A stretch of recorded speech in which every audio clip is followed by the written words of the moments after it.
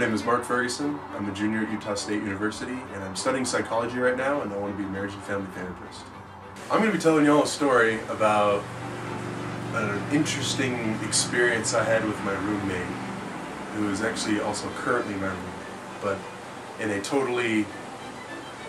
a creepy but funny way. Okay, so it's 2009, fall, spring, one of them. It's spring 2009. We were in Merrill Hall together, and in Merrill Hall, the setup is kind of interesting. The room's pretty spacey, I guess, but you've got a bed here, and then you've got a bed here, and a desk in between, and then across the entire length of the room at the heads of the bed is a bookshelf, really sturdy bookshelf.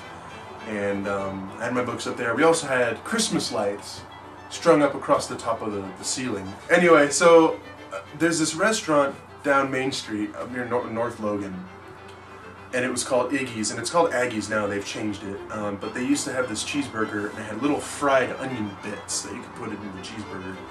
And I guess Austin was a fan of that, because it was about 2 a.m. one morning, and Austin's got a knack for staying up late, and I wake up at 2 a.m. to something falling on my face and in my hair.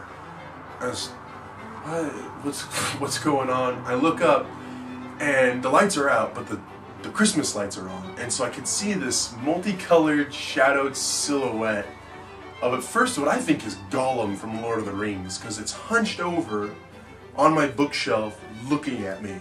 And I was like, what is going on? And I realized it's Austin, hunched over me on the bookshelf, eating his cheeseburger, and little bits of onion are falling into my face and hair. Austin, what the crap are you doing? He goes, shh, puts his finger on my mouth, and he tussles my hair to get it out, get all the onions out.